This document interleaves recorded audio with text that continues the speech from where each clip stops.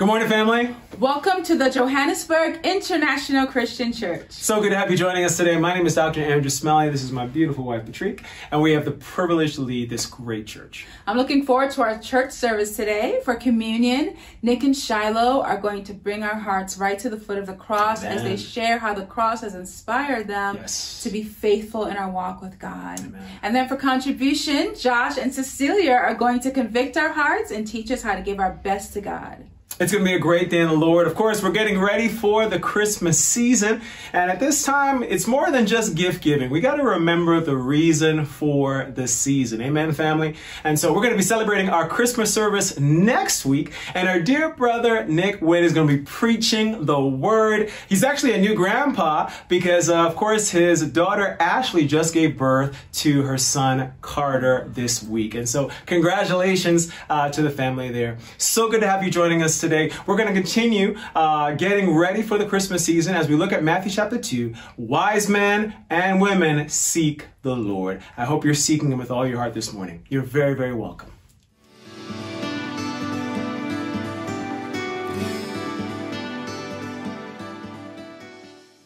Good morning, everyone, and welcome to the Johannesburg International Christian Church Sunday worship service. As usual, we're starting off with two songs. The first song is Joy to the World, and the second song is Blessed Assurance. The lyrics are in the description section below if you want to sing along with us. We hope you're blessed with today's service and feel inspired. Love you. Joy to the world, the Lord is come. Let earth receive her King. Let every heart prepare him room. And heaven and nature sing. And heaven and nature sing. Joy to the earth, the Savior reigns. Let men their songs employ. What fields and floors, rock hills and plains. Repeat the sounding joy. Repeat the sounding joy. No more lessons and sorrow grow. No taunts infest the ground. He comes to make his blessings flow. For us the curse is found. For us the curse is found. He rules the world with truth and grace, and makes the nations prove the glory of his righteousness, and wonders of his love, and wonders of his love. Blessed assurance, Jesus is mine. Oh, what a foretaste of glory divine. Heir of salvation, purchased of God, born of his Spirit, washed in his blood. This is my story, this is my song, praising my Savior all the day long. This is my story, this is my song, praising my Savior all the day long. Perfect submission, perfect delight, visions of rapture now burst in my sight. Angels descending, bring from above echoes of mercy, whispers of love. This is my story, this is my song, praising my Savior all the day long. This is my story, This is my song, praising my Savior all the day long. Perfect submission, all is at rest. I in my Savior am happy and blessed. Watching and waiting, looking above, filled with His goodness, lost in His love. This is my story, this is my song, praising my Savior all the day long. This is my story, this is my song, praising my Savior all the day long. This is my story, this is my song, praising my Savior all the day long. This is my story, this is my song, praising my Savior all the day long.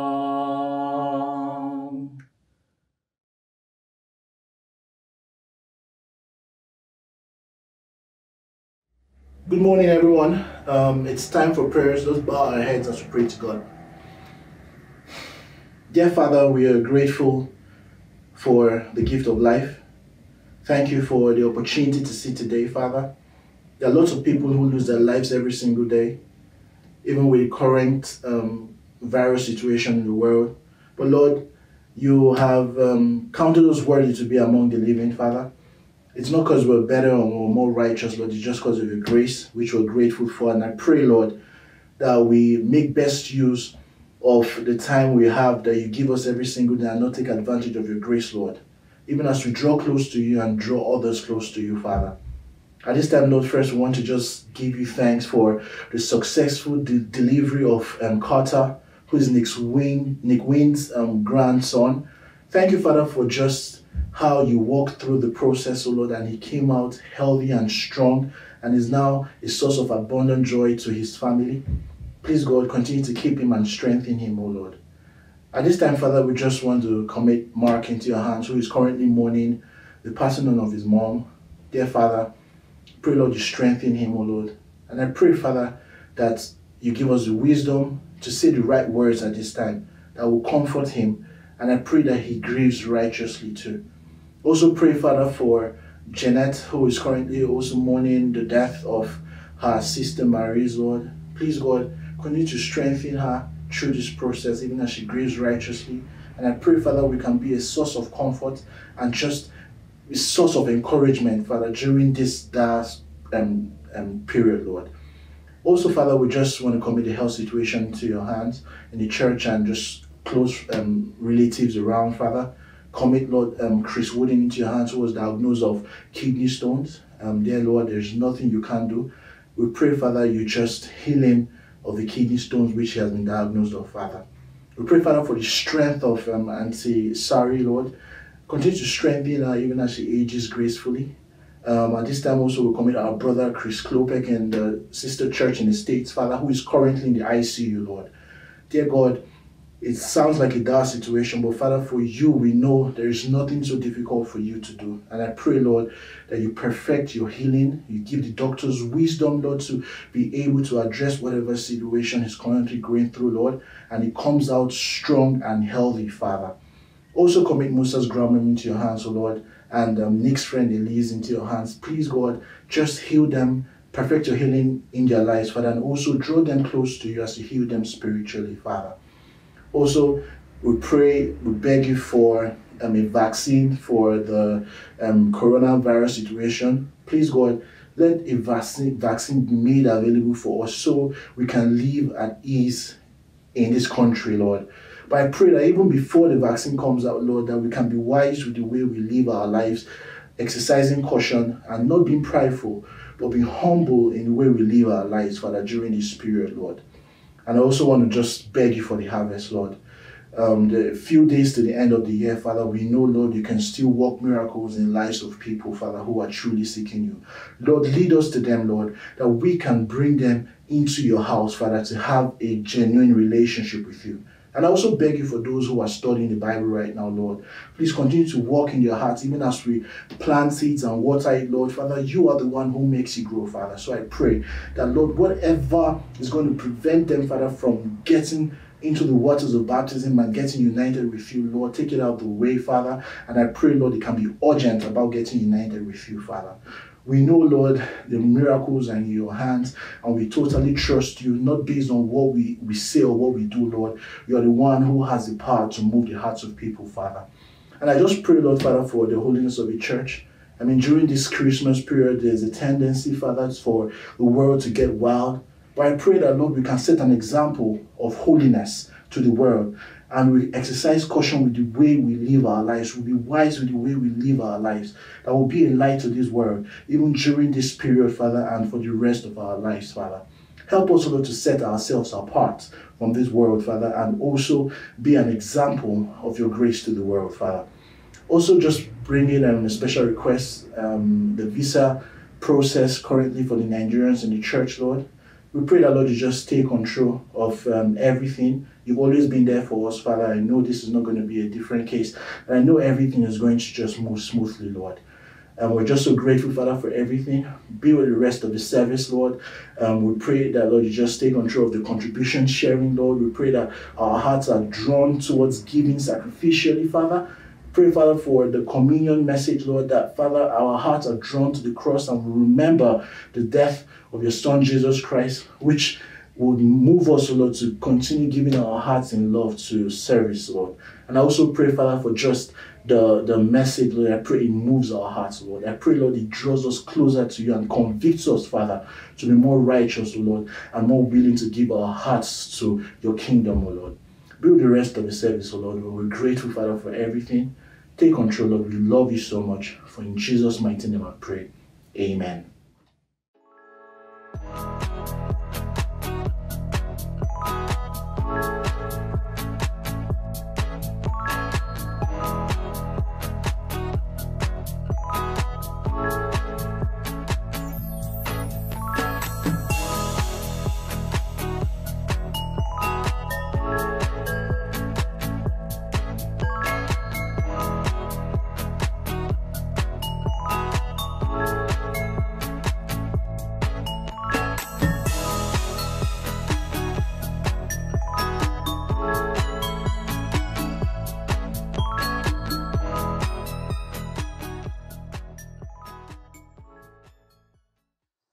Good morning, family.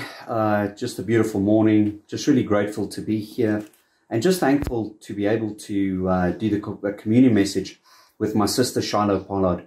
Before Shiloh shares just what the cross means to her, I'd like to read an incredible passage in Matthew chapter 26. And this is the account of Jesus being in the Garden of Gethsemane and just really opening up. And we really see Jesus being vulnerable. Read with me as we read in Matthew chapter 26, verse 36 to 39. Then Jesus went with his disciples to a place called Gethsemane, and he said to them, "Sit here while I go over there and pray." He took Peter and the two sons of Zebedee along with him, and he began to be sorrowful and troubled. Then he said to them, "My soul is overwhelmed with sorrow to the point of death. Stay here and keep watch with me." Going a little farther, he fell with his face to the ground and he prayed, "My Father, if it is possible, may this cup be taken from me, yet not as I will, but as you will." And these are dramatic scenes. This is the Son of God, God himself on earth. You know, I can picture the movie just falling to his knees, taking his close friends with him and asking them to be there to assist in prayer. And it says that he began to be sorrowful and troubled. And I know that many times in my own life I felt that way. And I'm sure that every single one of us watching this message this morning, either you're feeling that way right now or you have before. You know, it's challenging to be around. It is challenging on earth. We suffer loss, we suffer death, just many things go wrong in people's lives. This is the nature of being a human on earth. And Jesus shows us the way through vulnerability, just how to deal with our sorrow and with our pain. And it's at this time that I'd like to ask my dear sister Shiloh to just share what the cross and this passage means to her. Thank you, Shiloh. Good morning, family. I hope that everyone is having a great morning. I would like to thank Andrew and Patrick for giving me this opportunity to share my heart for communion and to share what the cross means to me. You know, this morning what the cross means to me is breaking my silence. You know, I appreciate the scripture that Nick read in Matthew because I felt so inspired by how Jesus broke his silence about his pain to Peter and the two sons of Zebedee. You know, it took me 30 years to realize how long I've suffered in silence.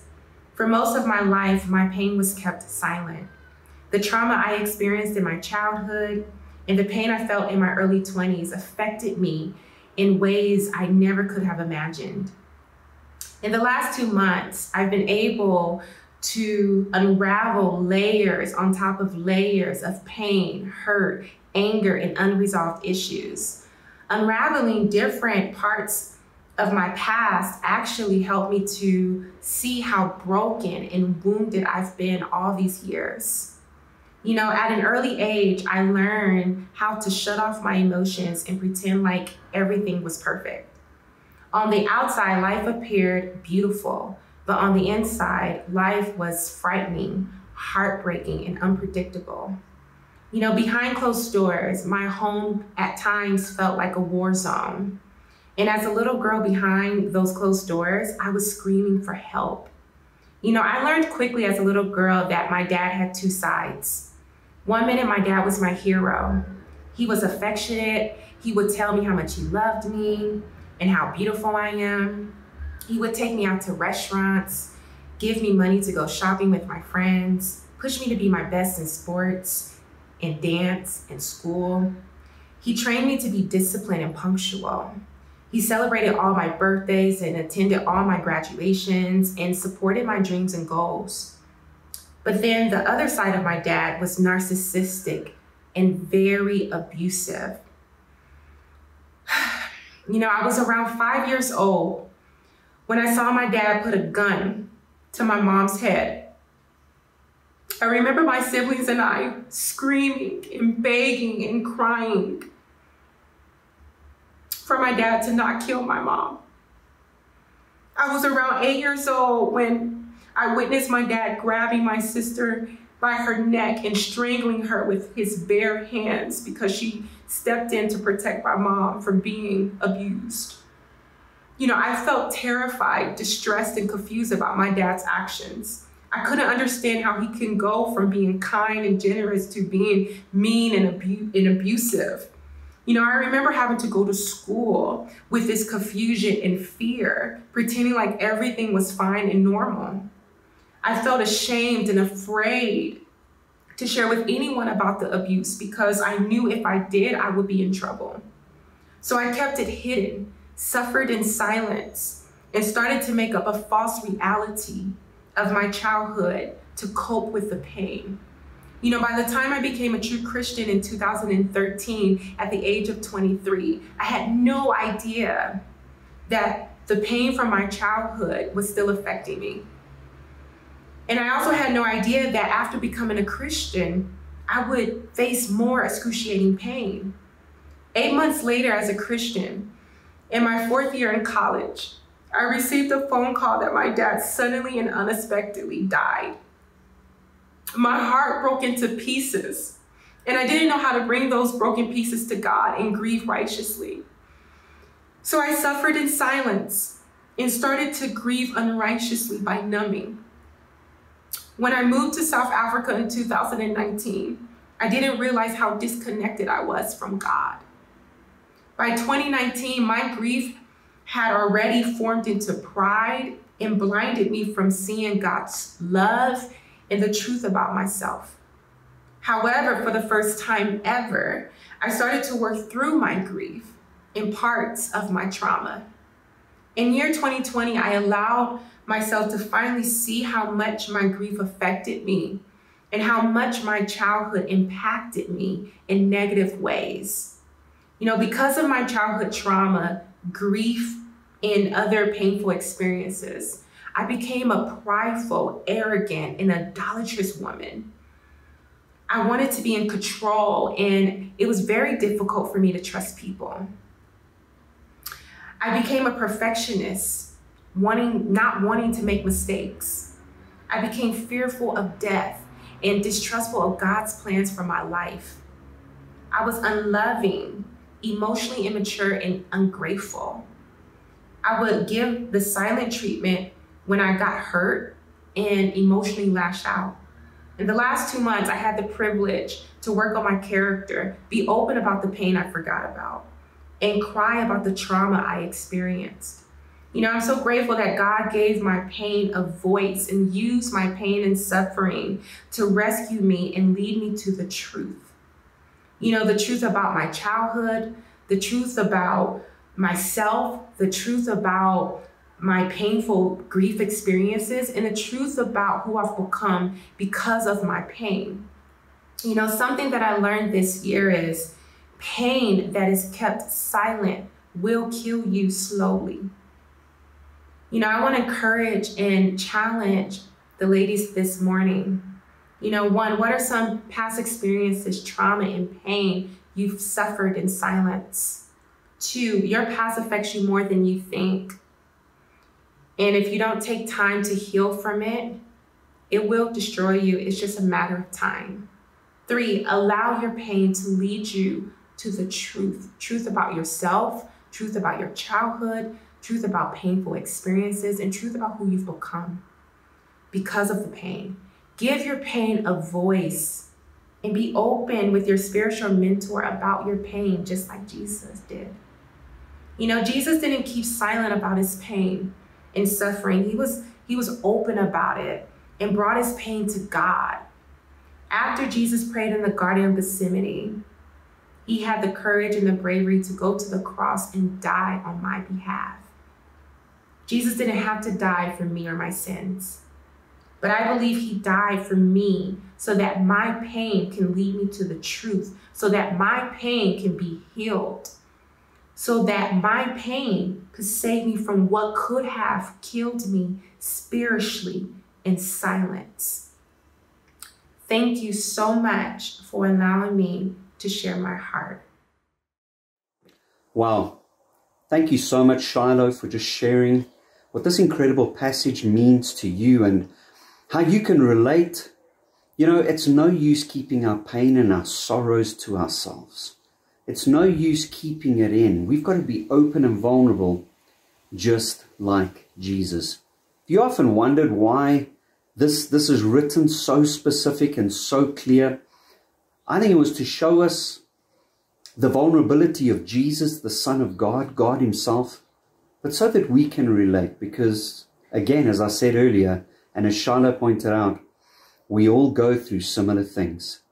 And we've got to share our pain, and we've got to be open. And the best way to do this is to really connect with the cross, to really be at the foot of the cross with Jesus as he suffered. We'll never go through that same suffering. And that's the great thing, is Jesus can relate. So I pray this morning that you'll just be more open. This will be an opportunity for you just to get open about where you're at and deal with your pain so that God can comfort you. And he's given us an incredible church where we can experience that comfort together. It's at this time that I want to pray for the bread and the juice that will be taken together afterwards. Let us pray. Father Almighty, I just want to thank you and give you glory, not for the pain and the suffering that Jesus went through, but for the reward of hope, because he endured that suffering, Father. And if we're not working through our pain and our suffering before you and before those in the church, there won't be healing, God. There won't be that resurrection to a new life. And I pray that we can take the scripture seriously and just really connect with the heart of Jesus as he would have wanted us to. Father, as we take the bread which symbolizes the body of Jesus, that you just bless it to our bodies and heal us, Father. And I pray for the cup of juice that represents the blood of Jesus that was spilt on the cross for the forgiveness of every wicked thing we ever committed. Thank you, Lord, for your love. Thank you, Jesus, for your sacrifice. And it's in your name that we pray. Amen.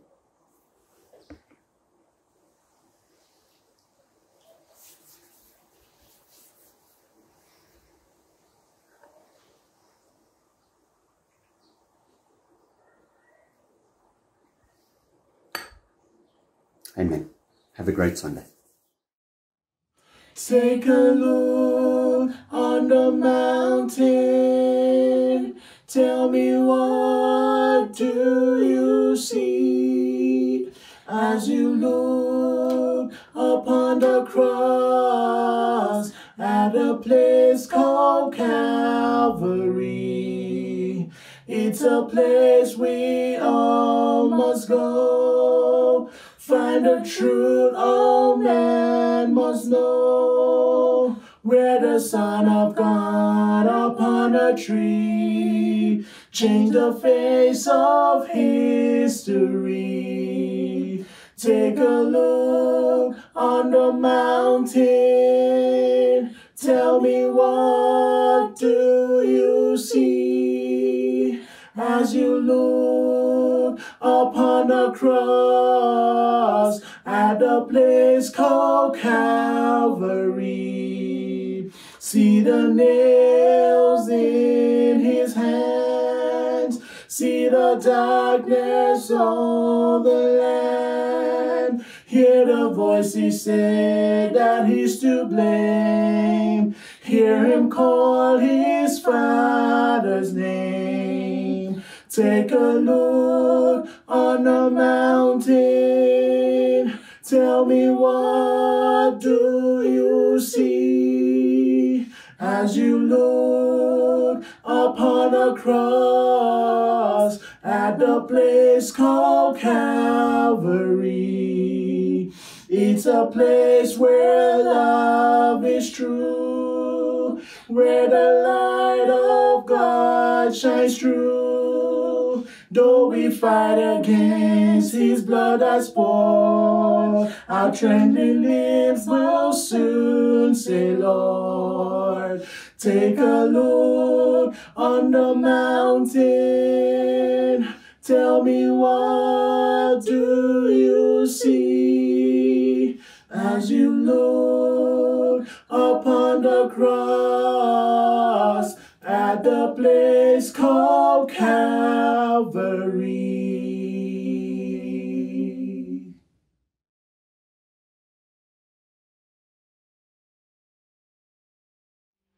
All right, family, we have now come to the time of contribution. It's great. Every week we get to give back to God a little bit of what he's already given to us. And so the members of the church have taken up a pledge, a promise which we can give to God weekly. For those of you watching with us online, visiting, please feel free to give as well. The details have been provided.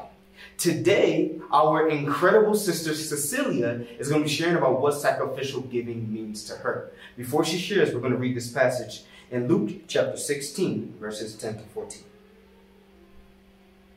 It reads, "Whoever can be trusted with very little can also be trusted with much. And whoever is dishonest with very little will also be dishonest with much. So if you have not been trustworthy in handling worldly wealth, who will trust you with true riches? And if you have not been trustworthy with someone else's property, who will give you property of your own? No one can serve two masters. Either you will hate the one and love the other, or you will be devoted to the one and despise the other. You cannot serve both God and money." The Pharisees, who loved money, heard all of this and were sneering at Jesus. This is an amazing passage. It reminds us that we can't serve both God and money. We must be devoted to God. We cannot fool ourselves. The world wants the best of both, but we can't. Even the religious leaders, as this shows, the Pharisees had an issue with this. Want the best of both. I pray that we don't have an issue. I pray that we understand that God deserves our full and total devotion. And part of how we show that devotion is with our giving, the heart in which we give and our willingness to do it in a sacrificial manner. So family, I pray that we can be proven trustworthy men and women today and in the rest of our lives with the way we give. At this time, our dear sister Cecilia is going to be sharing with us about what this passage means to her. Thank you, Joshua. Good morning. I would like to thank Andrew and Patrick for allowing me this opportunity to share for contribution. With the challenges of the pandemic, with our economy being affected, I found myself to be one of the people affected financially. In May, my boss called a meeting to let us know that we have lost 70% of our revenues. Therefore, our salaries will decrease by 20%. I started to worry because that meant I needed to adjust my budget and cut off some things. As I was adjusting to that, 2 months later, I get an SMS from work saying that I will be getting half of my salary this month and the other half will be paid progressively in the days to come. That meant I will be getting my salary in pieces.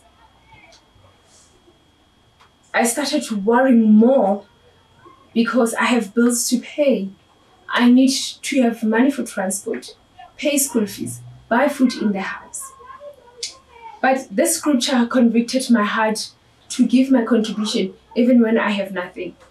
If I cannot be trusted with the little that God has given me, I cannot be trusted with much. I give because I trust God even when I don't know if I will get money or not. I do not have much, but God has allowed me to be able to give. I am so grateful because God has been so faithful that I have never missed a meal or went to bed hungry. Giving is a matter of the heart. It doesn't matter if I have money or not, how much I have. If my heart is not right, I will struggle to give. Giving has helped my heart to be grateful and to give out of faith. Sisters, do you give out of comfort or sacrifice? Do you give because you trust God? Thank you. Wow, Cecilia, thank you so much, my dear sister. Just sharing with us your convictions and just the story about how you had to go through all of those things, rebudget and rescheme your thinking and work in your heart to hold on to your convictions and give to God. Family, what an amazing example, and it's so true that during this time, there's many financial hardships going throughout the world, and a lot of people are rescheming and rebudgeting, but how many people are keeping their focus on God? I appreciate Cecilia being open about how she had to fight to make sure that she still gave God her best. And I pray that, family, we can be found trustworthy as well this morning in our giving and throughout our life, so that God truly can bless us with the true riches which He desires for us on earth and in heaven. With that, let's go to God in prayer. Heavenly Father, God, we just thank you. It's really great just being able to give back to you. Who are we that we get to be a piece of the puzzle of the way you take care of all the needs and continue to make sure that all of us are taken care of. God, thank you so much just for being trustworthy. And I pray that we as men and women, that if we desire to be men and women of you, that we can be trustworthy as well. That we can give with a full and sincere heart, not holding back, being wise and being sacrificial in the way we live, in the way we give, God. I know that Jesus preached so much about money because it's a thing that's so dear to the heart and it can pull us away. But I pray, God, that we all stay faithful, we all stay focused and magnetized to you and your word. God, we love you. We thank you so much. Please be with the rest of the service. Bless our hands as we give this morning. We love you. In your son's name we pray. Amen.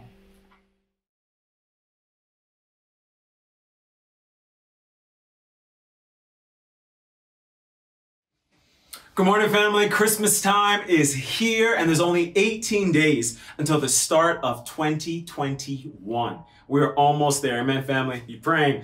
But it's great to be with you this morning. Although the COVID restrictions are going to affect the opportunity to spend time with family and friends, I pray that we remember the reason for the season. Our Christmas service next week will actually feature a guest speaker, our dear brother and ministry intern for the church, Mr. Nicholas Wynn. And Nick will be preaching on the important topic as we enter the holidays entitled Set Apart for God's Glory.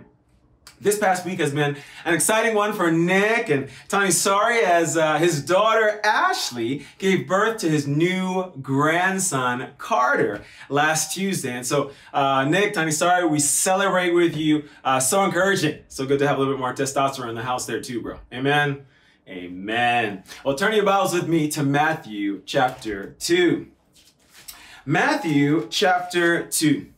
You know, more than 2,000 years ago, men from the east gazed upon the heavens, and they were drawn to a star.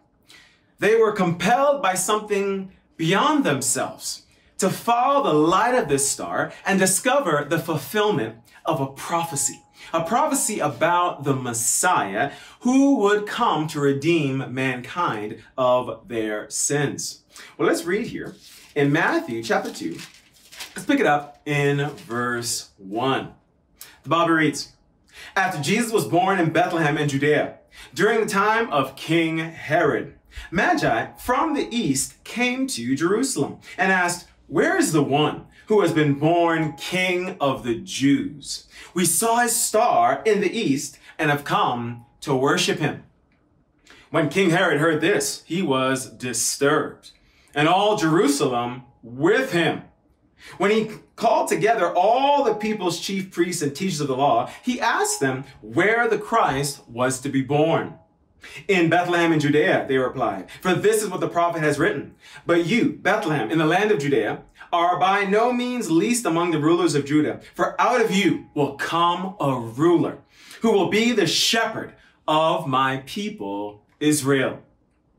Then Herod called the Magi secretly and found out from them the exact time the star had appeared. He sent them to Bethlehem and said, 'Go and make a careful search for the child. As soon as you find him, report to me, so that I too may go and worship him.' After they had heard the king, they went on their way, and the star they had seen in the east went ahead of them until it stopped over the place where the child was. When they saw the star, they were overjoyed.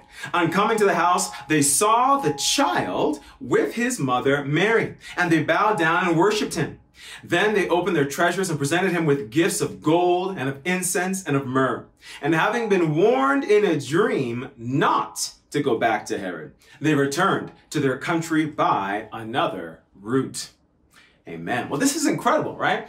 Now, what's interesting here is that unlike the joyful spirit surrounding all the gift giving that the Christmas season can bring, here, all of Jerusalem was disturbed at the news of the Messiah's birth. Herod was disturbed because he felt threatened by his position as the king of the Jews. And the Jewish people were probably alarmed that the arrival of Jesus would reveal the nature of their stubborn hearts and rebellious lives. They were aware of the prophecy from the prophet Micah over 700 years earlier, which spoke about a ruler, the Christ, who would shepherd the people of God. As we prepare to enter the holiday season, we need to help more people to be disturbed in a righteous way about the truth of repentance and baptism in the Christ so they truly can celebrate the reason for the season. The title of the message today is simply, "Wise Men Seek the Lord." Wise men seek the Lord. And I dare say wise sisters too, amen? Wise women too, amen? Come on. Well, we're talking about the Magi today. And of course, the Magi were also known as wise men, also traditionally called that.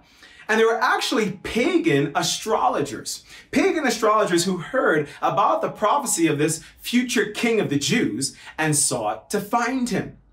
The first reference of the Magi is in Daniel chapter 4, verse 7 and chapter 5, verse 7 in the Amplified Version, which states that the Magi were enchanters, master astrologers, and diviners at the court of King Nebuchadnezzar in Babylon.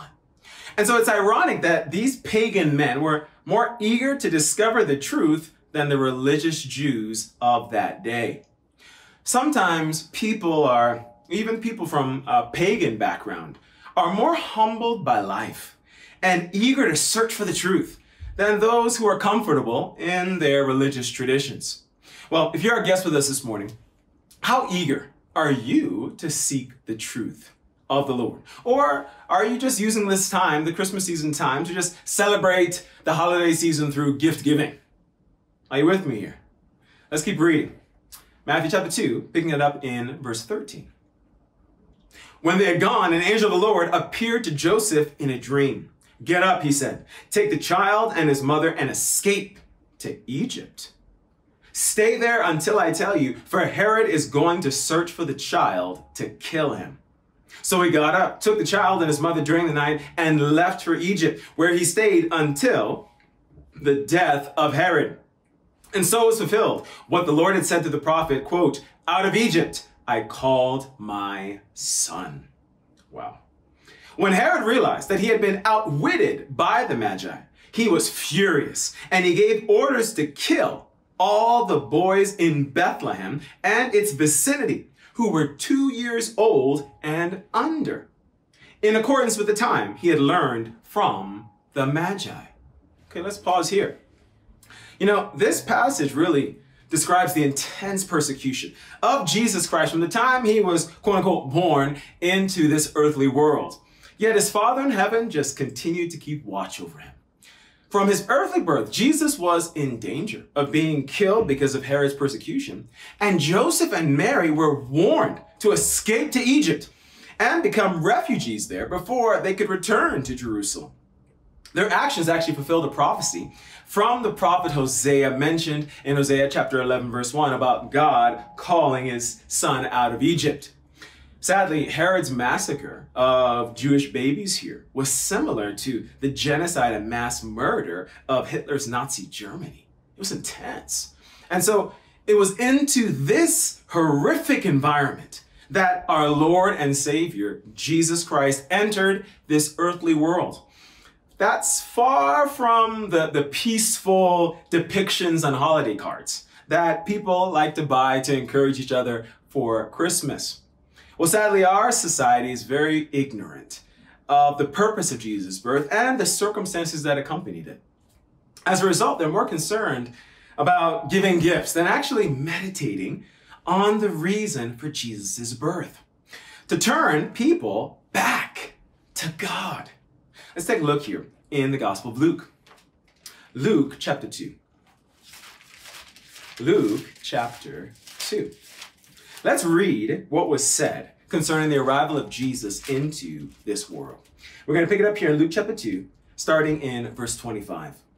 The Bible states here, "Now there was a man in Jerusalem named or called Simeon, who was righteous and devout. He was waiting for the consolation or the deliverance of Israel, and the Holy Spirit was upon him. It had been revealed to him by the Holy Spirit that he would not die before he had seen the Lord's Christ. Moved by the Spirit, he went into the temple courts when the parents brought in the child Jesus to do for him what the custom of the law required. Simeon took him in his arms and praised God, saying, 'Sovereign Lord, as you have promised, you now dismiss your servant in peace. For my eyes have seen your salvation, which you have prepared in the sight of all people, a light for revelation to the Gentiles and for glory to your people Israel.' The child's father and mother marveled at what was said about him. Then Simeon blessed them and said to Mary, his mother, 'This child is destined to cause the falling and rising of many in Israel, and to be a sign that will be spoken against, so that the thoughts of many hearts will be revealed. And the sword will pierce your own soul too.'" Wow. See, this is why people were disturbed about the birth of Jesus. They knew hearts would be revealed through Jesus' coming because he was the sword of the Spirit, the very word of God. Well, family, if you're our guest today, what needs to be revealed in your heart through the scriptures? Are you afraid to discover, like Herod and the religious people of that time, that Jesus may not actually be the Lord of your life? Let's get back to Matthew chapter 2. Matthew chapter 2. You know, many of us have seen the manger scenes at Christmas time, and that have the wise men positioned somewhere near Jesus's manger bearing gifts, right? Traditionally, there have been 3 quote-unquote wise men kneeling beside the manger to worship the baby Jesus, right? Who had just been born. But that interpretation is not biblically accurate. The scriptures do not tell us how many wise men there were, although tradition and Christmas songs state that there were 3. The song, "We Three Kings of Orient Are," you guys have heard that song before? Yeah, I'm sure you have. It's simply a traditional song. And so Luke chapter 2, actually verses 8 to 20, states that there were shepherds. There were shepherds living nearby who were visited by the angelic host and came to worship Jesus. Now, if the Magi had arrived at the night of Jesus' birth, they would have had to be on like jet-propelled camels because they came from hundreds of miles away. Are you with me here?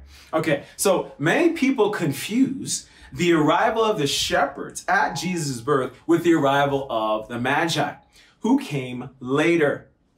In reality, many scholars believe that the Magi didn't arrive in Jerusalem until about 2 years after the birth of Jesus. And we see it from the scriptures here. In Matthew chapter 2, verse 11, we see that the scriptures call Jesus a child, not a baby, right? And he was in a house, not a manger. You see that in Matthew chapter 2, verse 11.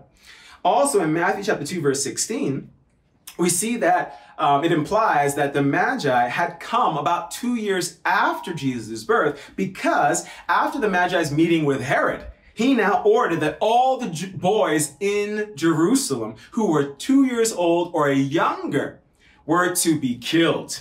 You get it, right? It's pretty clear there. So you can just imagine how intense this time was. I mean, if you think we're living in crazy times now, imagine this was just a wicked, evil time, right? And as we prepare for the Christmas season, the goal of today is to really help us discover the reasons of how and why the Magi sought the Lord so we can apply their wisdom to our lives. Their unwavering purpose is actually recorded here in Matthew chapter 2, verse 2, where they say, "Where is the one who has been born King of the Jews? We saw his star in the east and have come to worship him." You see, if you're our guest here today, have you seen the light from God's word, which is Christ? And are you really here to worship him? Or are you more like Herod and the Jews, who had a form of godliness, but wanted to keep living their sinful lives and deny the power of God? Well, today we're going to discover the true reason for the season as we examine the text today in Matthew 2 in deeper detail. Let's read this again. Matthew chapter 2, picking it up in verse 1. After Jesus was born in Bethlehem in Judea, during the time of King Herod, Magi from the east came to Jerusalem and asked, "Where's the one who has been born King of the Jews? We saw his star in the east and have come to worship him." Okay, point number 1 today. Are you ready? Point number 1, wise men and women, amen. Wise men seek the Lord by sacrificing their precious time. Yes. Wise men and women seek the Lord by sacrificing their precious time. You know, it's important. Sometimes we can just read over stuff and not realize, right?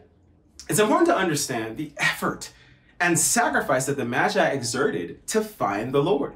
Because of a similar reference to wise men in Daniel chapter 4 and 5 that I mentioned earlier, most scholars believe that the Magi traveled all the way from Babylon to Jerusalem. Are you with me here? And so remember, Babylon is the place where the Jews had been exiled about 500 years previously, and where the prophet Daniel had served as a slave and later as an administrator for 4 different kings over 60 years. And so perhaps Daniel had been such a spiritual influence on those around him that the hope and desire for the coming Messiah had carried down through the generations.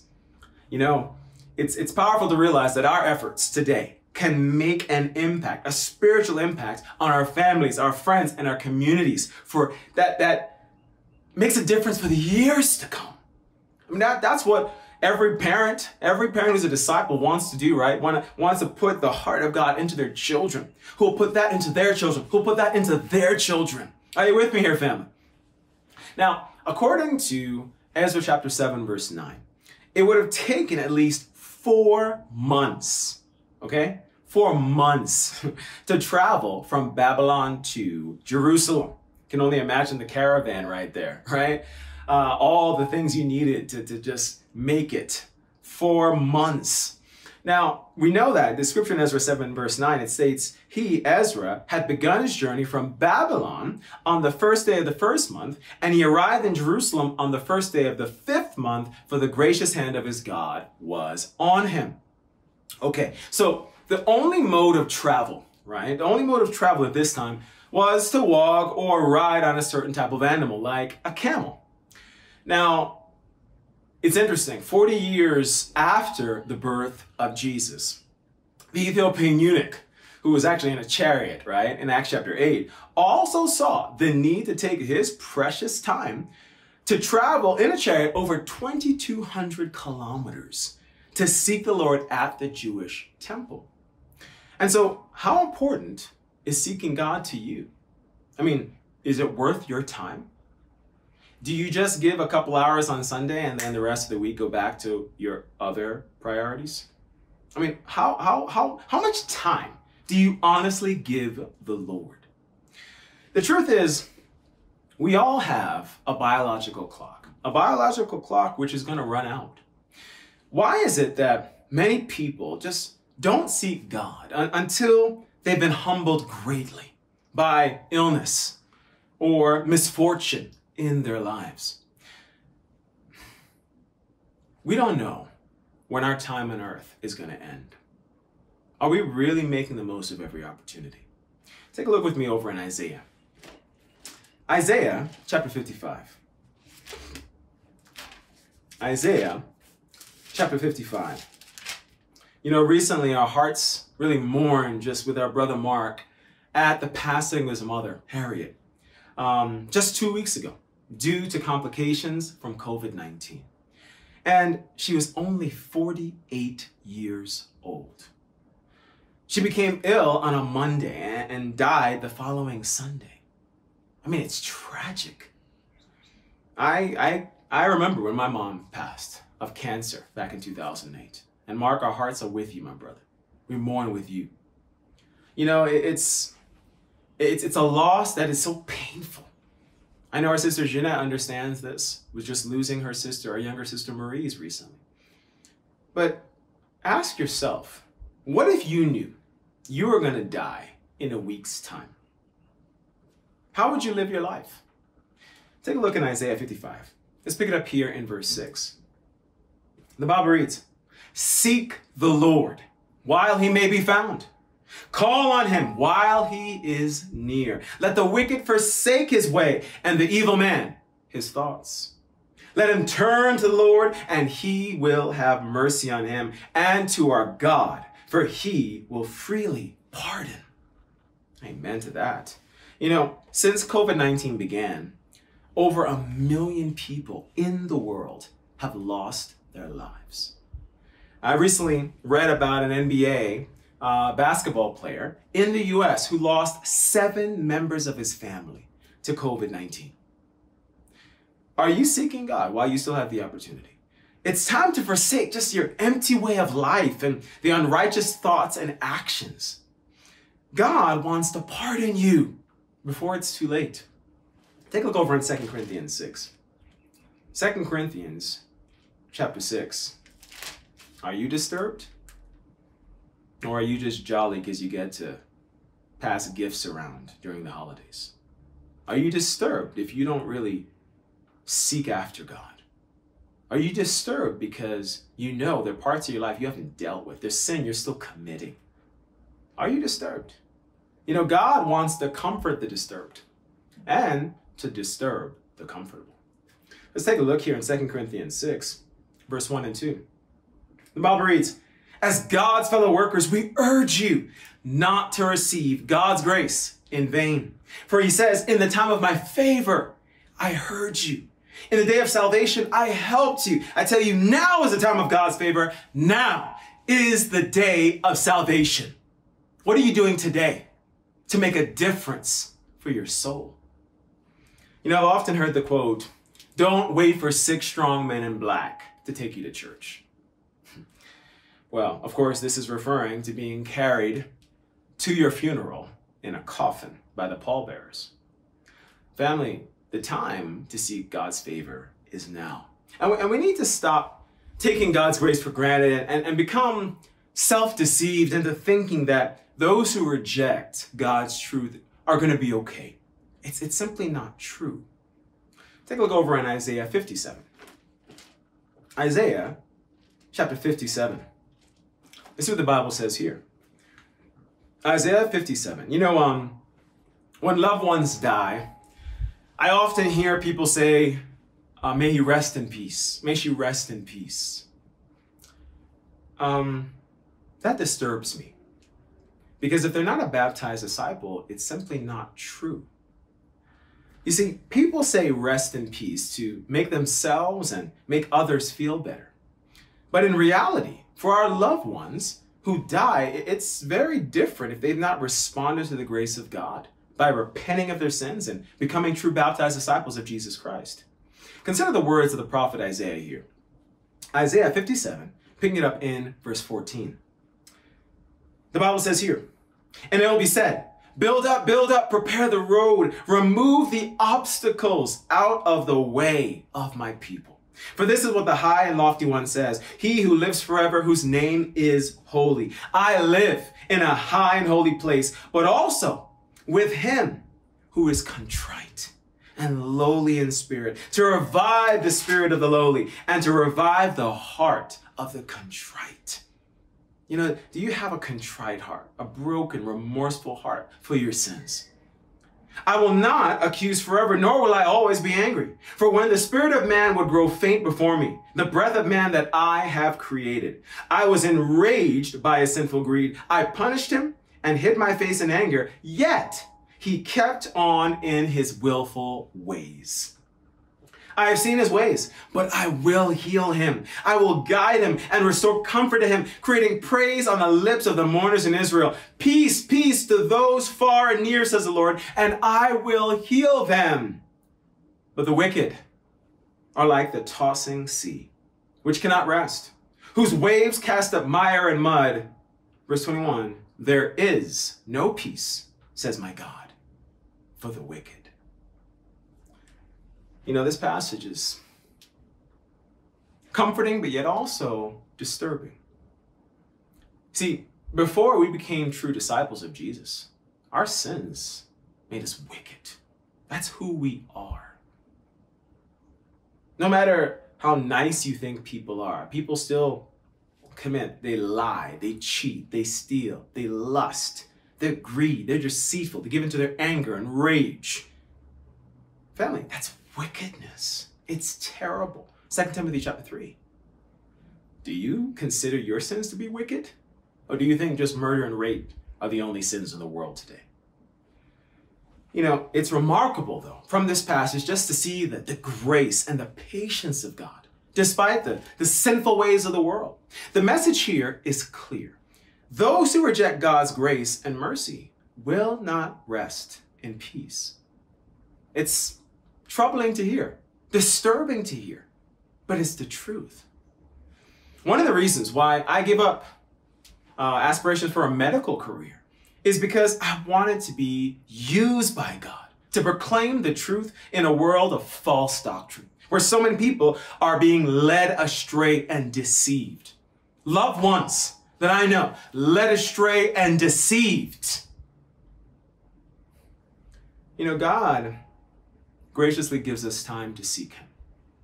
But people choose not to follow him or acknowledge that they were created by him and for his purpose. God desires everyone to be saved if they're broken, if they're contrite in heart and willing to remove the obstacles that stop them from obeying the truth. Yet, despite his willingness to heal them from their sins, people continue their sinful ways. They have a form of godliness, but denies God's power. Is your time too precious to see the truth, to sit down and have a Bible study and apply it to your life? Do you not have enough time for your soul? What is more precious than your soul? If you choose to be indifferent towards God's mercy and grace, do not deceive yourself about the truth when your time on this earth comes to an end. You know, I appreciate friends like Jason and Desmond who, despite busy schedules, right, are studying the Bible almost every day with the brothers. You know, please pray for them that they can get united with the Lord soon. Amen. But you see, the Magi, they chose to sacrifice their time, traveling 4 months at least, because they understood their spiritual darkness. They understood that, and they were looking for God's light of redemption. Apparently, these men were actually familiar with the ancient prophecy that spoke about Jesus all the way back in Numbers 24. Let's take a quick look there. It's pretty cool.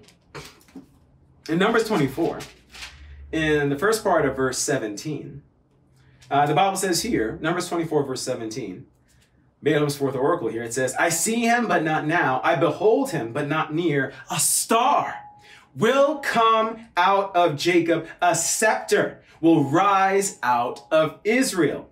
Wow. Okay. So the star and scepter were symbolic for the power and rule of the Messiah. Pretty cool, huh? Another prophecy that spoke about the light of this star was found in a prophecy about Jesus in Isaiah chapter 60. Let's take a quick look there. Isaiah chapter 60.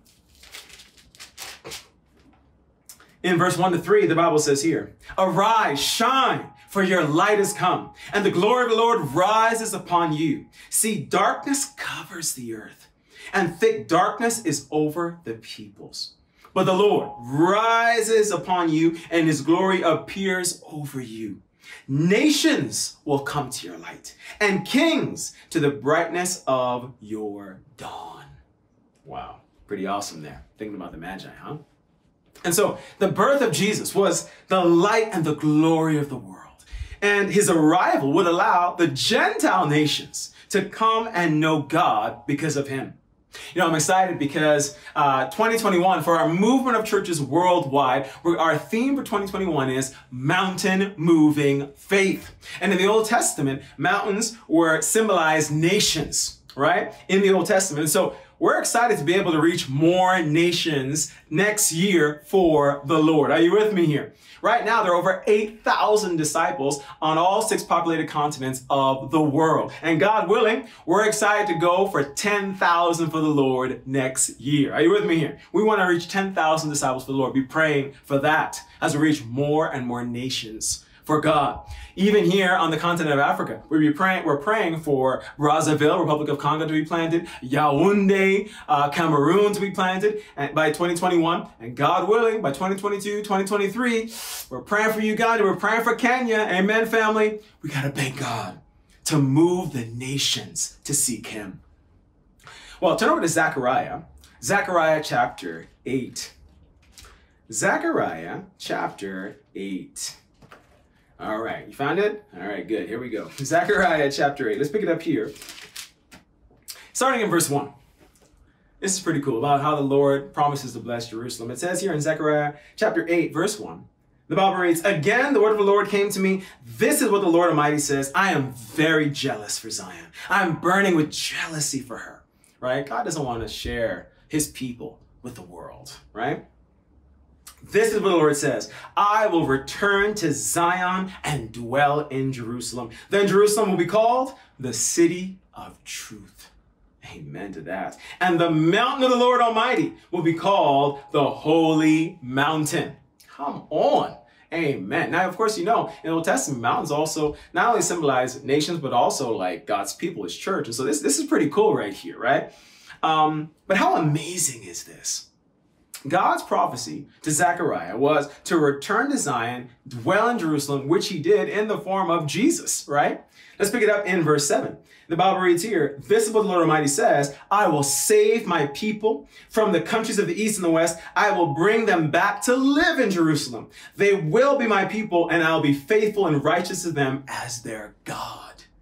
Amen to that. God has always desired to save his people from countries of the east and the west, both pagans and the religious, Jews and Gentiles, like the Magi of Babylon.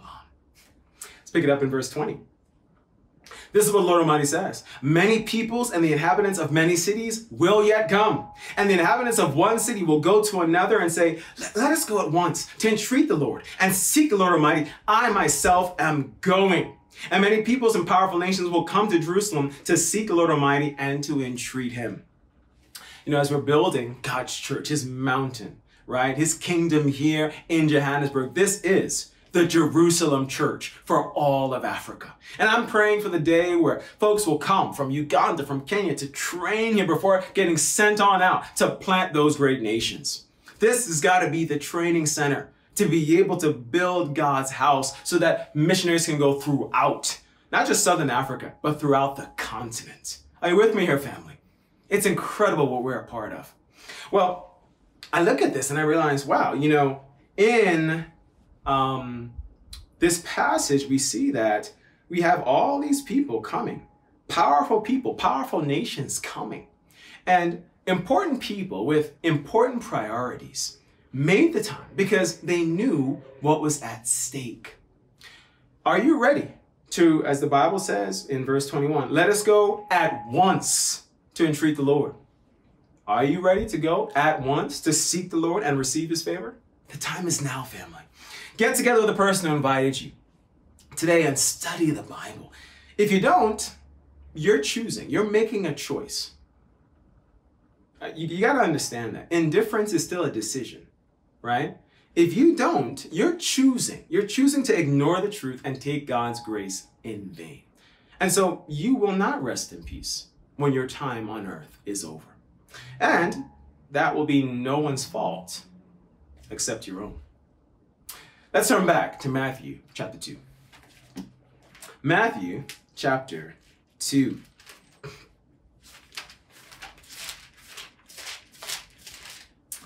All right, so point number 1, wise men seek the Lord by sacrificing their precious time.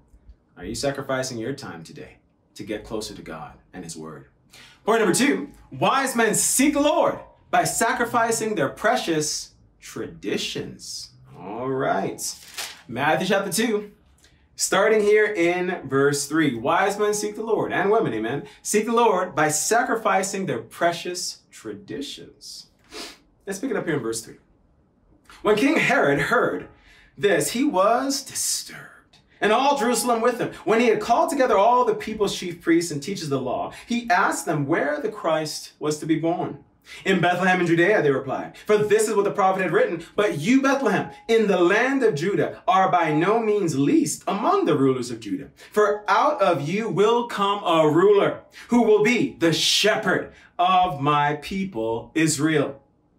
Then Herod called the Magi secretly and found out from them the exact time the star had appeared. He sent them to Bethlehem and said, go and make a careful search for the child. As soon as you find him, report to me so that I too may go and worship him.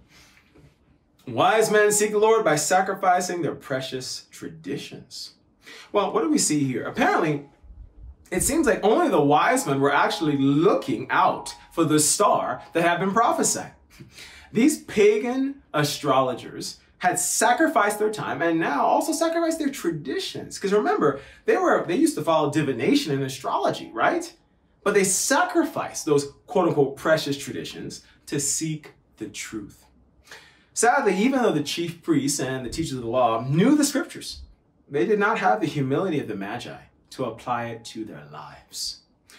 Herod himself acted like he wanted to worship Jesus, but in actuality, he just wanted to destroy him. His search for God, Herod's search for God, was not sincere.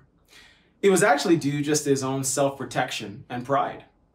Are you, this morning, protecting your religious traditions? Are you rejecting the truth of repentance and baptism into Christ? Acts chapter 2, verse 38. Because you want to protect your precious way of thinking and the traditions of your family. Perhaps you think that your tradition will save you. Or you're not willing to accept that those who have already died, sadly, who are not true baptized disciples and are not resting in peace, and because you're not willing to accept that, you choose to be sentimental and believe a lie rather than accept the truth of God's word. That's not going to help anyone. it's not like you're going to change anything. Take a look over in Mark chapter 7. I used to tell people all the time, funerals are not for the dead. They're for the living. Funerals are all about inspiring people. Of course, inspiring them about the life of the person that passed, but inspiring people to turn to God before it's too late. To understand that death is the destiny of every person on the face of the earth. The question is where their soul is going to be. Well, here in Mark chapter 7, let's pick it up in verse 5. Let's see what Jesus has to say about these precious traditions that people like to follow. In Mark chapter 7, picking up in verse 5, the Bible reads, "So the Pharisees and teachers of the law asked Jesus, 'Why don't your disciples live according to the tradition of the elders instead of eating their food with, quote unquote, unclean hands?' He replied, 'Isaiah was right when he prophesied about you hypocrites. As it is written, these people honor me with their lips, but their hearts are far from me. They worship me in vain. Their teachings are but rules taught by men. You have let go of the commands of God and are holding on to the traditions of men.' And he said to them, 'You have a fine way of setting aside the commands of God in order to observe your own traditions.'" You know, we talked about this last week with the counterfeit miracles, wonders, and signs in many false doctrine churches today. The wickedness of ancestor worship. Family, that's not the Bible. You can't combine biblical truth with false traditions from our culture. It's simply wrong. Are you choosing to rely on your own understanding or your cultural understanding rather than the Word of God? Is your culture going to save you? Are these traditions going to save you when you stand before God? Do not be mistaken. When you choose to do that, you are setting aside the commands of God and holding on to the traditions of the world. The Apostle Paul also speaks about the danger of pride and religiosity as he speaks to the Jewish leaders in Acts chapter 28. Let's pick it up there. Acts chapter 28. Let's pick it up here in verse 23. Again, Paul speaking to these Jewish leaders. Let's see what happens. Acts 28, picking it up in verse 23. The Bible reads, "They arranged to meet Paul on a certain day and came in even larger numbers to the place where he was staying. From morning till evening," hey, come on, Paul, "he explained and declared to them the kingdom of God," God's church, "and tried to convince them about Jesus from the law of Moses and from the prophets. Some were convinced by what he said, but others would not believe. They disagreed among themselves and began to leave after Paul had made this final statement. The Holy Spirit spoke the truth to your forefathers when he said through Isaiah the prophet, quote, 'Go to this people and say, you will be ever hearing, but never understanding. You'll be ever seeing, but never perceiving. For this people's heart has become calloused,'" just hardened. "They hardly hear with their ears, and they have closed their eyes. Otherwise, they might see with their eyes, hear with their ears, understand with their hearts, and turn, and I would heal them. Therefore, I want you to know that God's salvation has been sent to the Gentiles, and they will listen." Amen. For all the Gentiles, amen. Well, where are you today? Are you hearing, but not understanding? Have you hardened your hearts to God's word? Some of the religious leaders in this passage made the decision not to believe. And these are Jewish religious leaders. Would it shock you to know that many quote-unquote pastors today, here in South Africa and all over the world, do not believe that the Bible is a true inspired word of God? Would that shock you? Would it shock you to believe that there are pastors today that do not even hold to the Bible's teachings in its entirety? I mean, look at the world today. You got homosexual marriages, you got all these different sins that are even accepted by quote-unquote churches. People aren't actually interested in holding to the Word of God. They just want to hold to popular opinion. Are you with me here, family? If you're our guest this morning, are you listening to change your relationship with God? Or are you just going through a religious ritual? The amazing thing is that if you hold to the Word of God, you can change. I've seen so many people repent of the wicked sins of rage and deceit and lust, homosexuality, all these different things. You can change if you hold to the Word of God. You can start fresh and be washed clean in the blood of Jesus at baptism. Family, we need to heed Paul's admonishment here and accept the truth. God has given you the time and the opportunity to hear his message. The question is what we're going to do. The Apostle Paul also shared earlier to the crowds about his conversion in Christ. Because again, a lot of people are just confused. They think, oh, I'm just going to pray a prayer to be saved, or speak in tongues to be saved, or just go to church and wear a cross around my neck to be saved. That's not what the Bible says. Let's take a look in Acts chapter 22, as Paul shares his conversion in Christ through the efforts of a disciple named Ananias. Acts chapter 2, let's pick it up here in verse 14. Ananias is speaking to Paul, and then he said, the God of our fathers has chosen you to know his will and to see the righteous one and to hear words from his mouth. You will be his witness to all men of what you have seen and heard. And now, what are you waiting for? Get up, be baptized, and wash your sins away, calling on his name. How much more clearer is that? See, family, if you're a guest here today, have you been baptized? Have you been baptized in the name of Jesus Christ for the forgiveness of your sins? Not as a symbol after you think you gotten saved months or a year later. No, that's not what we're talking about. That's not biblical baptism. You need to study the Bible and understand what point in time does that wall of sin get broken down in your life? What point in time does Jesus circumcise your sin? Colossians 2:11 and 12. You better know. Because if you don't know, then you don't know the Word of God. You see, if you haven't been baptized as a true disciple of Jesus Christ, then you're not biblically a Christian. No matter what anyone tries to tell you, whether it be some church that you grow up going to, it doesn't matter. What does the Bible say? It's not about your tradition. It's not about your culture. This is not Africana church or a Zulu church. This is a Bible church. Are you with me here, family? And we got to have deep convictions on the scriptures. Family, if you are just seeking to justify yourself or justify your tradition, then you're not holding to the Word of God. Take a look over in 1 Timothy here. 1 Timothy chapter 4. 1 Timothy chapter 4, verse 16, the Bible says here, watch your life and doctrine, what you believe about salvation and matters of God closely. Persevere in them, because if you do, you will save. Oh, so this is a salvation issue. This isn't just something that's optional. No. It says here, watch your life and doctrine closely. Persevere in them, because if you do, you will save both yourself and your hearers, those who listen to you. Wow. You see, there are many people here in South Africa who claim to be quote-unquote pastors and quote-unquote men of God, yet they're not watching their lives and doctrine closely. They're full of hypocrisy and greed. Have you ever wondered why there's so many churches? Why there's so many churches just divided in lifestyle and their beliefs and doctrine?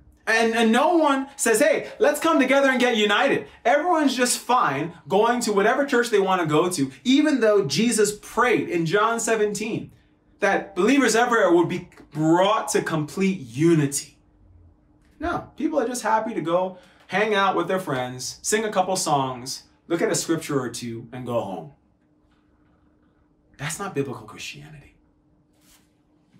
A lot of these false teachers would just rather build their own kingdoms than be united in life and doctrine with true disciples of Jesus. Turn over to Daniel chapter 12. The book of Daniel chapter 12.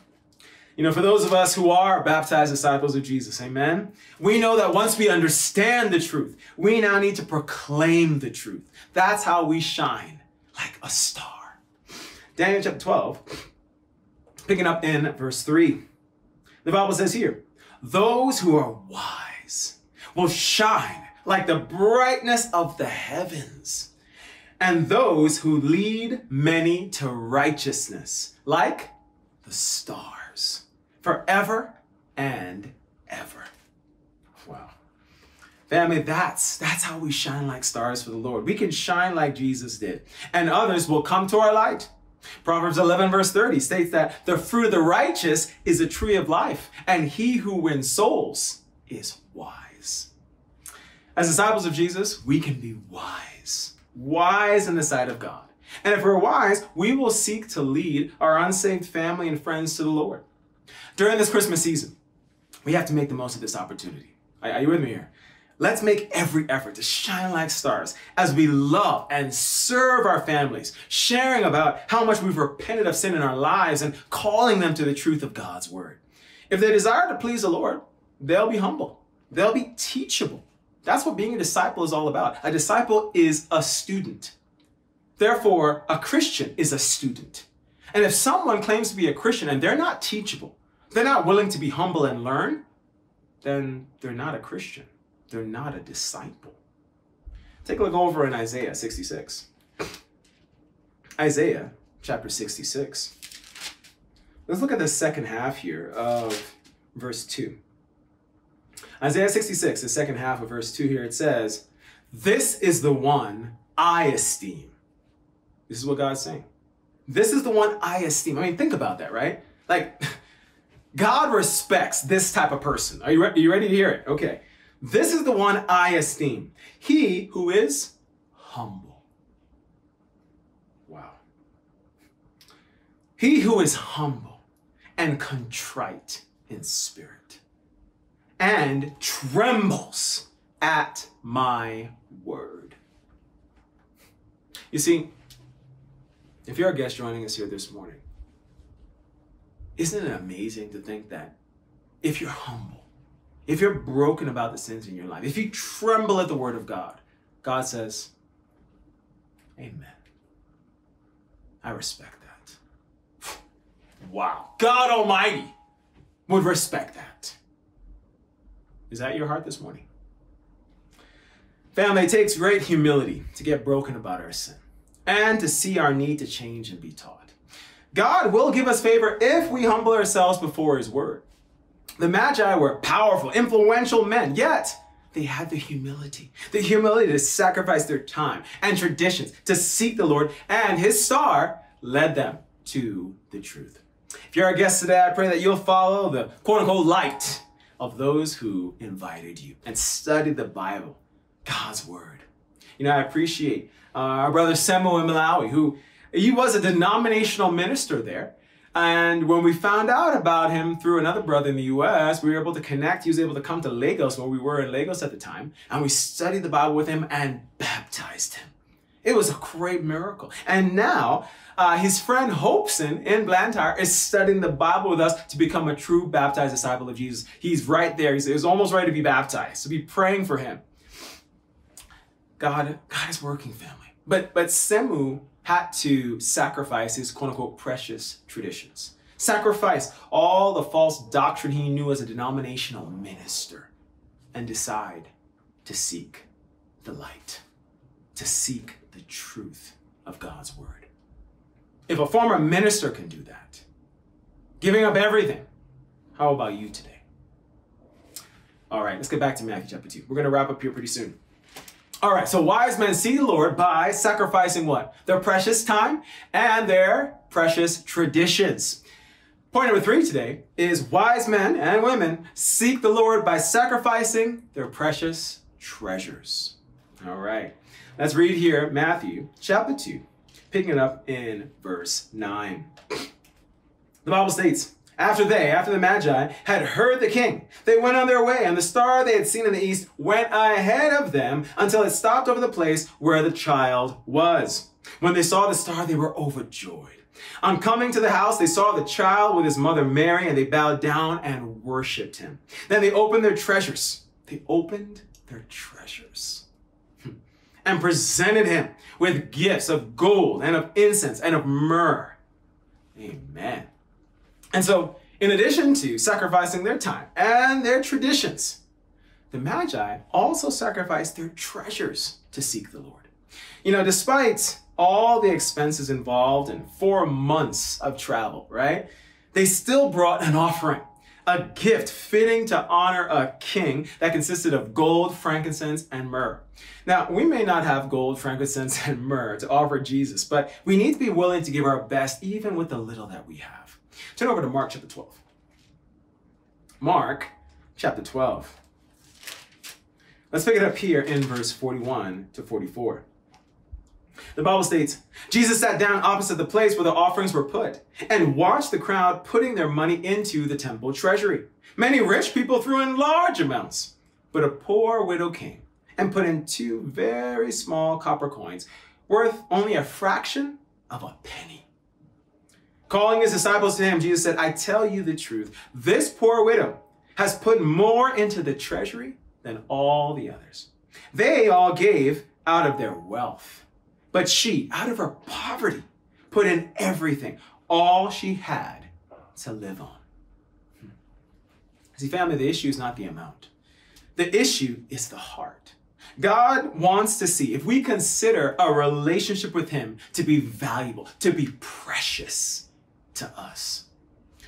While the world serves money, disciples of Jesus serve God first. And Romans 12:1 states that the most precious treasure and sacrifice we can give God is a holy life. That's what pleases God the most. Take a look over in Isaiah chapter 60. This passage in Isaiah 60 here describes an Old Testament prophecy that's related to the Magi coming bearing gifts. Isaiah 60, picking it up in verse 4. The Bible states here, lift up your eyes and look about you. All assemble and come to you. Your sons come from afar. Your daughters are carried on the arm. Then you will look and be radiant. Your heart will throb and swell with joy.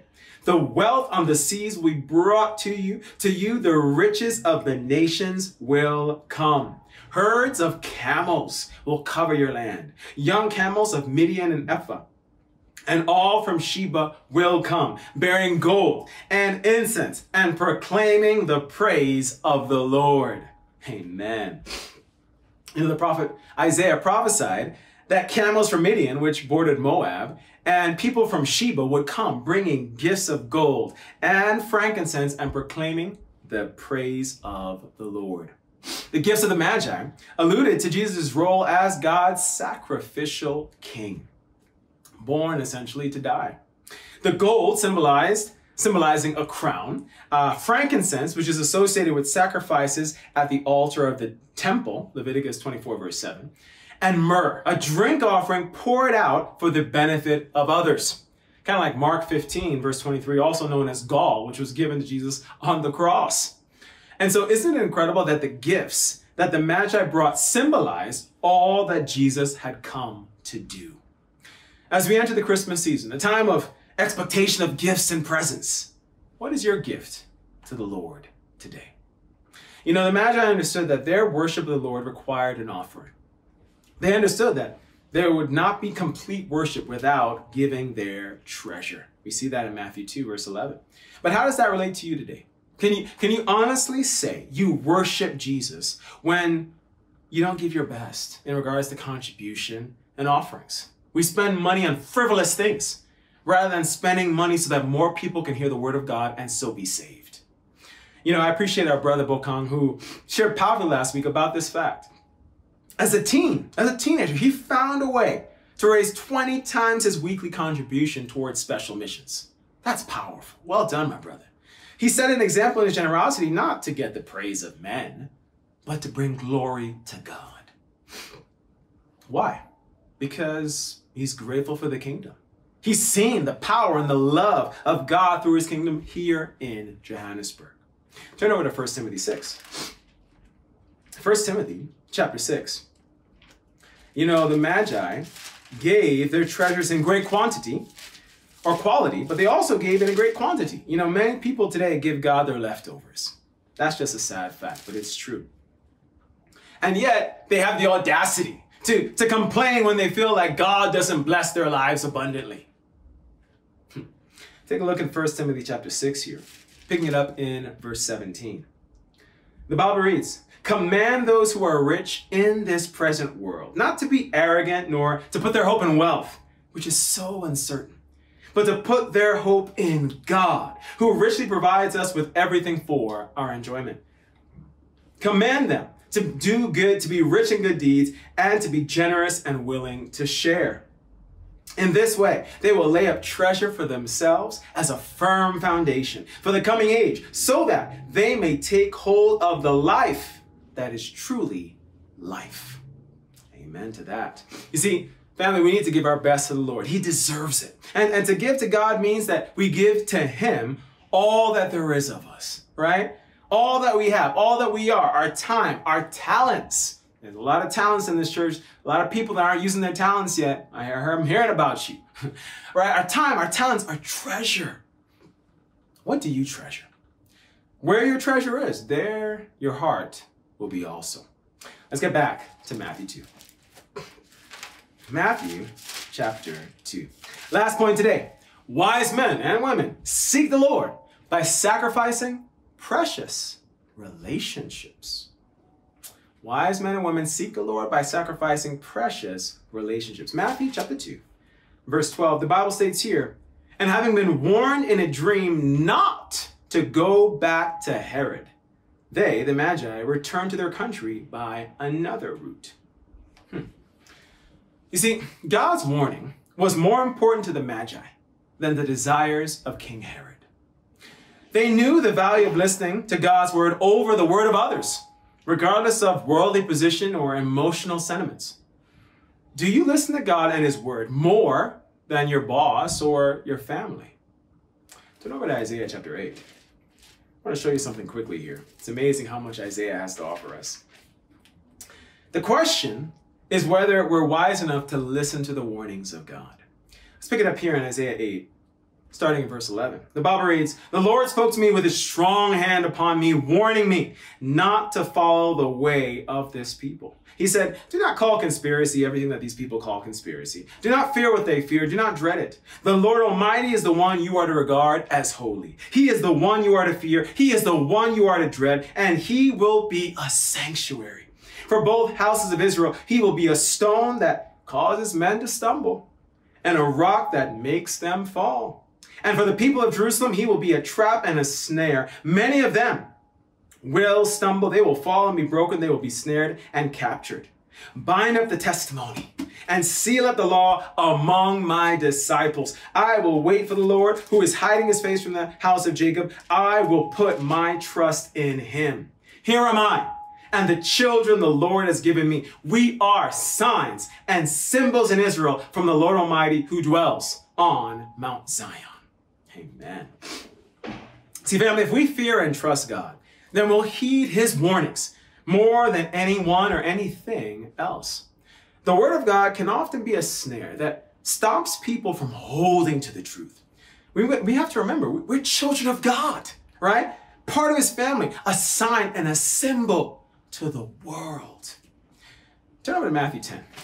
I've got to show you something quickly. Let's see what Jesus has to say about this. Matthew chapter 10.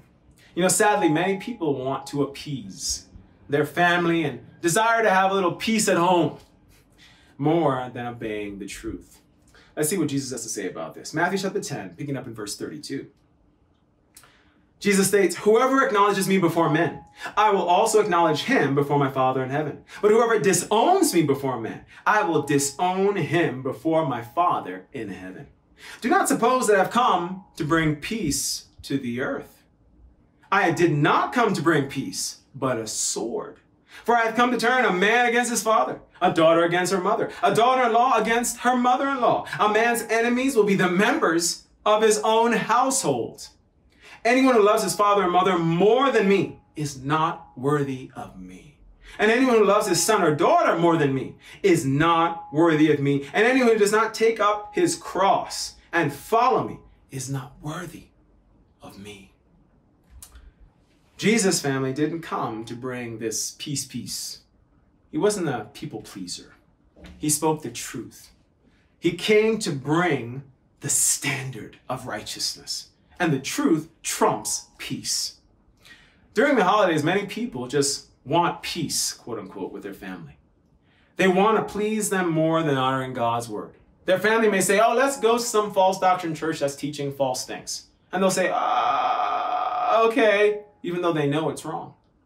Instead of taking a stand. I remember when I came back after getting baptized and as a junior at Cornell University, and I saw my mom, and she after I came back home, she was like, Andrew, let's go to church. This is Presbyterian church.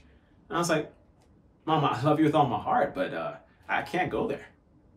And now you gotta understand, I grew up in a Jamaican household, so they don't play. So she was like, she just looked at me, right? That look can just cut through ice.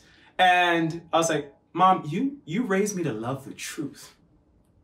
And sadly, that's not the truth according to God's word. And that was it.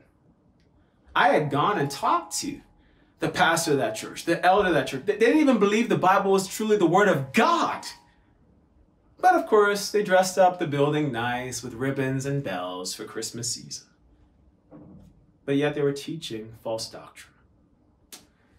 See, family, the reason why people don't heed the warnings of God is because they're more afraid of the world than they are of Jesus. It's cowardice, and it's a lack of faith that does not please God. My mom and my dad would eventually start coming out to our church, right? To come out to the kingdom of God. They started hearing me preach. They were blown away. Well, it's because I took a stand. Are you willing to take a stand? Because if you don't take a stand right now, then your family will never believe that what you're holding to is the truth. They'll just think, it's a phase. I mean, he changes 1 second, she changes 1 second, and they bounce back and forth. 2 + 2 = 4. It doesn't change during Christmas season. Are you with me here? 2 + 2 doesn't equal 7 because it's Christmas. The Magi did not allow the lack of time, the traditions of the past, their financial treasures, or even the desires of a king to stop them from obeying the truth. They honored God first. And for those who are disciples of Jesus, we need to love and serve our families, but we cannot compromise our convictions to the truth. Do we seek first the kingdom? Do we seek first God's church? Or do we seek first to please our families? Consider the example of Jesus. Turn over to Mark 3. Mark chapter 3. This is an important passage to see.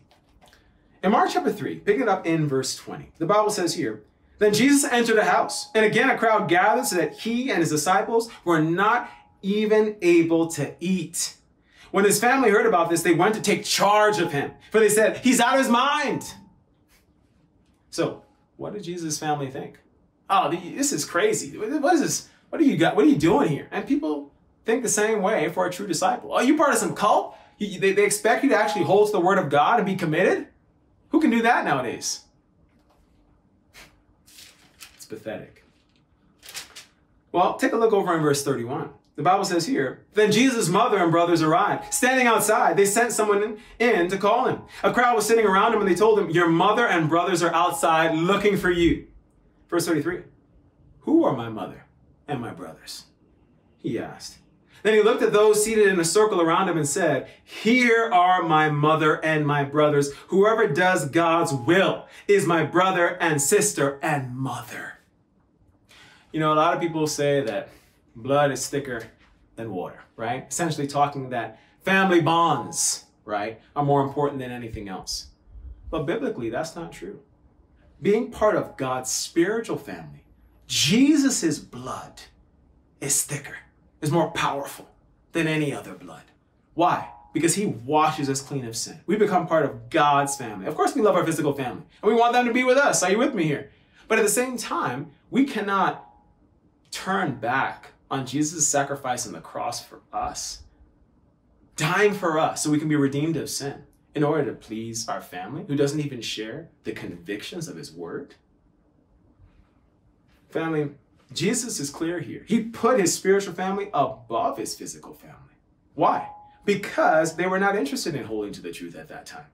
The good news is that because Jesus was willing to sacrifice his precious relationships at that time and did not compromise, his family would see his conviction and become his true disciples before he ascended back up to heaven. Take a look over in Acts 1.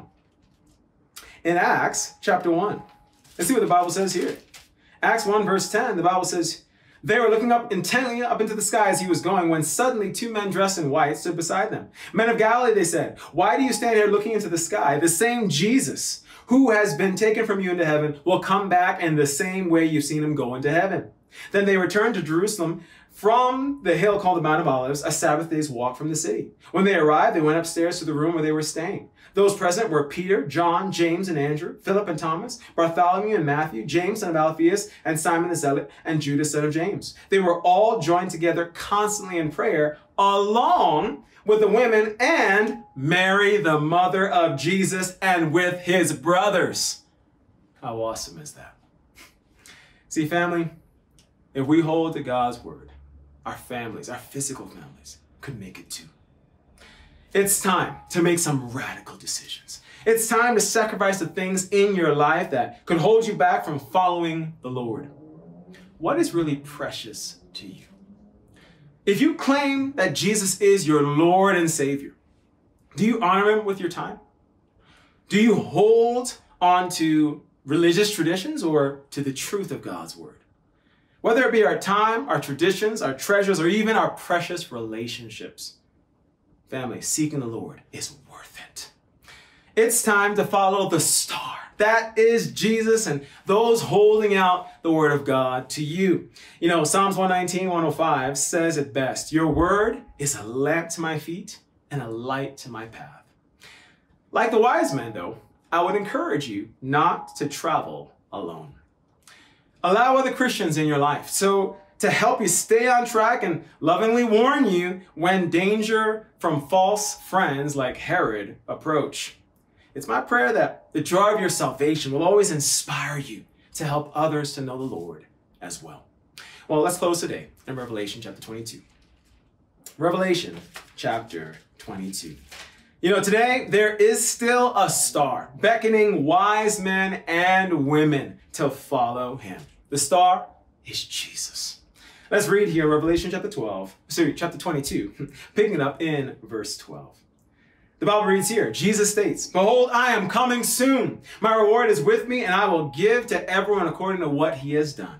I am the Alpha and the Omega, the first and the last, the beginning and the end. Blessed are those who wash their robes, that they may have the right to the tree of life and may go through the gates into the city. Outside are the dogs, those who practice magic arts, the sexually immoral, the murderers, the idolaters, and everyone who loves and practices falsehood. I, Jesus, have sent my angel to give you this testimony for the churches. I am the root, the offspring of David, and the bright morning star.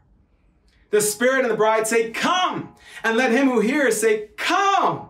Whoever is thirsty, let him come, and whoever wishes, let him take the free gift of the water of life.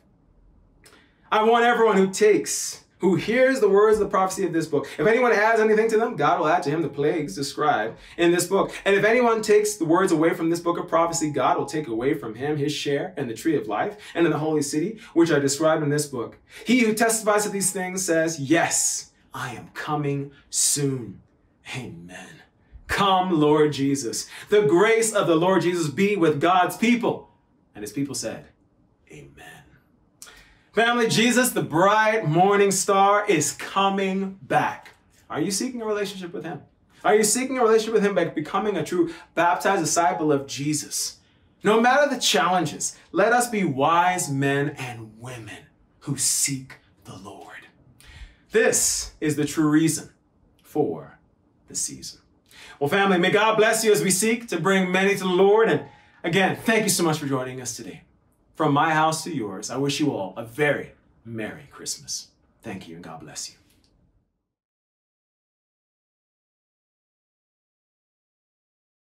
Good morning, family. Thank you so much for joining us today for our worship service. And, I must say that I am so grateful to be part of God's kingdom. And it's an amazing kingdom. And we just see it in our worship services. And today was truly special. We had our communion message given by our dear sister Shiloh. And she shared about the importance of being open when you're in pain and suffering. I know sometimes when we're in pain and suffering, we tend to shrink back. We tend to keep it to ourselves, but that's so harmful. And if we're following Jesus' example, as was shared in the scriptures, we will get open about our pain and suffering, just like Jesus did. He got open and he shared about his feelings. That's so important when we're suffering, when we're in pain. We need to give that pain a voice. And I appreciate Shiloh sharing that. Give that pain and suffering a voice. Let it express itself through you by talking to others. That way you can get the help you need. And in addition to sharing that pain and suffering, pray. Pray about it. Ask God to intervene. He can do anything. He can take away your pain. He can bring you joy. He can bring you peace. And he can bring you comfort. Thank you so much, Shiloh, for sharing about being open during pain and suffering. Thank you so much. Then our dear sister, Cecilia, shared for contribution. And she shared that in her job, her salary was cut due to lack of business because of COVID. And we see that happening all over. And she was struggling. She had bills. She had to feed her son and take care of other things. And she was struggling because of that. But she went to the Bible. She went to the scriptures and gained faith that she needed in order to persevere, to keep going, and mainly to build her conviction about no matter what her circumstances are, she's going to give back to God. And we truly, truly appreciate that. She didn't let the fact that her salary was cut in half. She didn't let the fact that not only was it cut in half, but a few weeks later, she wasn't getting the whole amount at one time. It was being broken up. And that really caused her hardship. But she realized from the scriptures that nothing should come between her heart of giving sacrificially. And that's what she did. She continued to give her contribution despite the cut in her salary. And God has rewarded. God has provided her because of her faith. She's not struggling. She's not missing anything because God has provided for her. Thank you so much, Cecilia, for sharing about perseverance and the importance of giving contribution, giving back to God, no matter what the circumstances, no matter what you have, you can always give to God. And then our dear brother Andrew gave an amazing message. And the message was entitled, Wise Men Seek the Lord. Wise men seek the Lord. And he had 4 points. His first point was, wise men seek the Lord by sacrificing their precious time. His second point, wise men seek the Lord by sacrificing their precious traditions. And his third point, wise men seek the Lord by their precious treasure. And his third point, wise men seek the Lord by sacrificing their precious relationships. And it made me think about, what am I sacrificing for God? What am I willing to do for God? what is going to make me wise in God's eyes? I know coming to South Africa was a huge decision, and we definitely made sacrifices. We sacrificed our friends, our family, our comforts, and our finances to come here to South Africa. But I can tell you that because of those sacrifices, we have not missed a beat. We still have a place to stay. We have food on our tables. We have new friends, new relationships, and it's amazing. It just shows you that when you sacrifice for God, He's going to take care of you. He's not going to let you struggle. There may be some hard times. There may be a few struggles, but if you persevere, God's going to take care of you. You're not going to go hungry. I guarantee you that. You're not going to be without shelter. I can guarantee that. But more importantly, God guarantees it. We have not missed a beat since we've been here. And I'm so grateful to the kingdom because that's why it's that way. It's because we're part of God's family, and God's family take care of one another. We are so close. We take care of each other. We need to be wise. We need to be sacrificial like the wise men were in the scripture that Andrew shared. It's just amazing to see how God can work, but you need to have faith. You need to trust in God in order to see it happen, because without trust, you're not willing to do it. So thank you so much, Andrew, for sharing that incredible message. I am so excited. I'm so fired up to know that God is with us, that we are part of God's family, and we take care of one another within that family because God loves us and we love God and people. So thank you so much for joining us today, and we're so grateful to God and His wonderful, amazing kingdom. To God be the glory. We have one more song. Have an incredible Sunday. We love you, and praise be to God. Amen.